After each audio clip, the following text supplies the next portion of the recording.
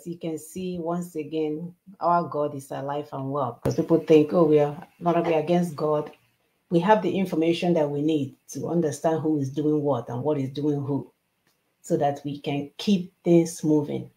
So you can see that they never let. They've put things in place so that they can continue to funnel our money down to their pipeline. It belongs to them. So they don't have to do all these things, come and stay in your country and, enslave you and put chain on your neck. No, that's too much wahala. Why would they be doing that when they can be drinking red wine by the Cayman Island? They don't have time for that. So the only way we can overcome these challenges, I don't even know if I should call them challenges, revelations, and for those of us that are confused, we have an answer for it. And it is the Nina strategy. That's the only thing that will truly, truly return our sovereignty back to the indigenous peoples, to the owners of the land. Anything else will not suffice. Anything else is fake. Anything else has been captured. Anything else will not serve your purpose or your intent. It's all a facade. So we need to end this madness. Their children is helping us. They are coming out and telling us, hey, this is why you're where. This is why you can't go anywhere. This is why you're stuck. This is why we can't move forward. The information is there. And we thank God for Ninas, because that's the only strategy that you cannot buy. We are not for sale. Like I have, we know which one is a woman and a man. We know them. We can tell you. We are not confused. Neither did we go and wine and dine with them in an IMF and drank all their wines and start behaving like they are.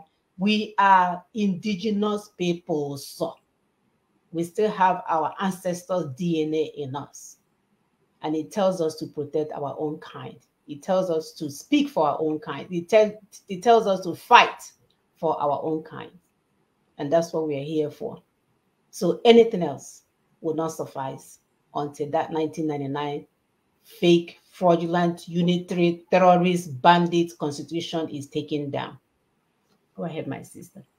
Thank you very much. So to bring it to the table where we are today, we're saying it's time to end British rule as world power. It's time. It has to end.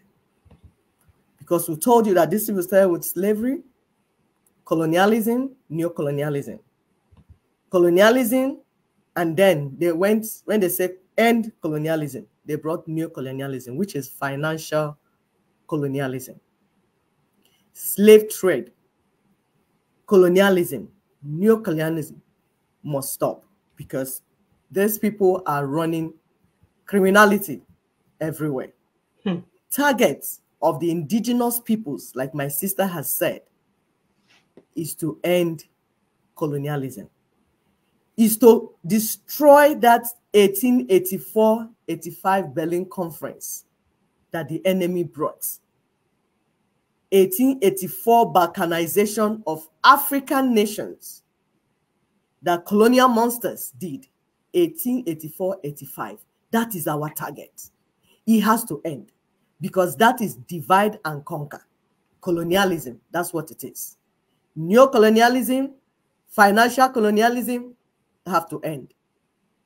We have told you, if you look at what is happening in your country, Nigeria as a case in point, Western countries through IMF and World Bank, they pressure your criminal African leaders to make Africans poor through their useless, backward, merry-go-round policies. Give you an example. Privatization of state-owned businesses and companies. You saw when Obasanjo and Atiku, they carried it. Yes, these state-owned companies, we need to privatize them. Meanwhile, they just want to buy them up for their colonial agents. They buy the companies that the people should own, buy on behalf of the colonial masters. That's what they did. That's what they call privatization. You saw when IBB did structural adjustment program. Tell me, that structural adjustment program that IBB did, what is the difference between it and what Buhari did and what Tinubu is currently doing, they are all dancing to the IMF, World Bank, to the Western colonial monsters. That's what they're doing. Devaluation of African currencies. Today, they devalue Naira. They devalue it again. They devalue it. There is a target. They want to increase the suffering of the people. You saw Tinubu coming with, oh, I want to increase school fees of universities and unitary schools by giving them loan. False. They are not trying to encourage education. If there's anything, they will want to discourage education, because if you are informed, you will not fall prey of what they're doing. And they will tell you, education is cheap in Nigeria. What do you mean by that? What is the standard of living in Nigeria? What is the cost of living? What is minimum wage? That when you give somebody that loan, the person will be able to now work when he finishes going to school to now pay for the loan. When there are no schools, no companies, no manufacturing anything that will take care of this whole thing, and you give them loan. You say, look at abroad. That's what they're doing. Why are you comparing banana to pineapple? Do you have the $20 trillion that they're hiding in Cayman Island? We want to tell our people to wake up. Electricity bill, the one that produces darkness. These things are not for the people. Okay, look at the increased fuel pump price in the name of removing subsidy. That never existed. The subsidy never existed. People have been raising invoices to collect subsidy money. NNPC and Nigerian government cannot even say who they have been paying the subsidy to. The so-called oil marketers. Look at Oando PLC, headed by Tinubu's nephew, Wale Tinubu. They said they did not collect any subsidy. So who did they give their subsidy to? We heard that the money is running in trillions. In 2023, we heard it's about 2 trillion. 2022, 4.2 trillion.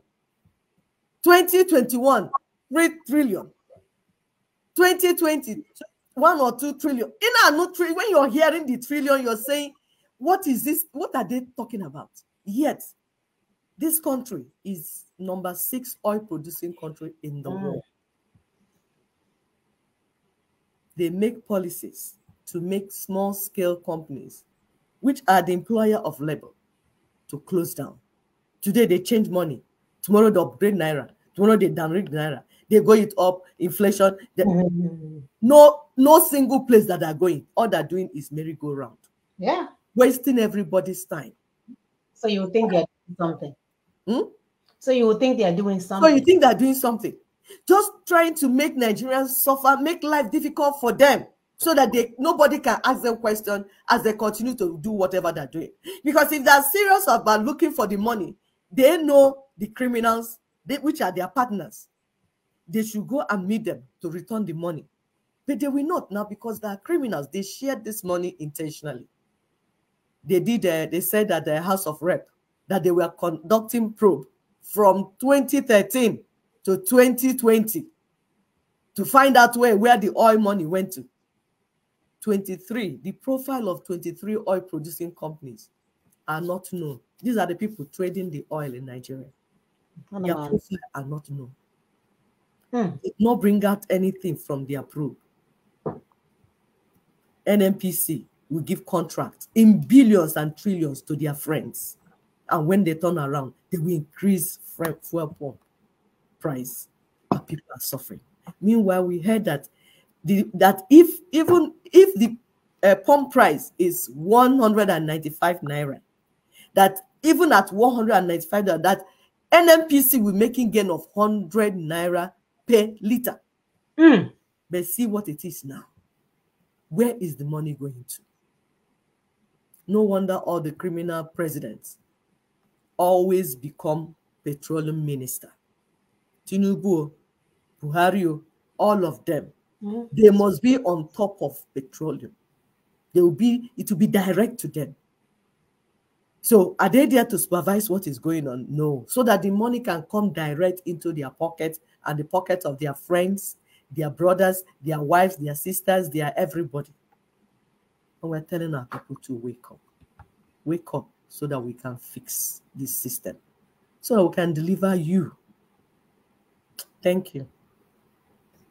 Thank you, my sister. All right, we're running out of time. We'll see you guys next week. Please help us to share this information. Thank you. This video is actually on our page on its entirety, so you can watch it. You can also watch it by the show as we call out some of the important informations on that video. So we will see you guys next week. We are not relenting. As No. much as we don't give up on our children, even when they do something bad, we stand there. We will hit you on the neck and knock you back to the land.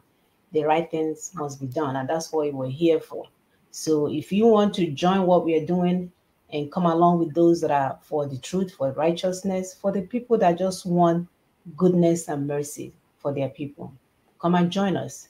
You have come to the right place, and we are not going back until freedom, true freedom, reigns in our land. Until next week, be safe. Bye. Bye.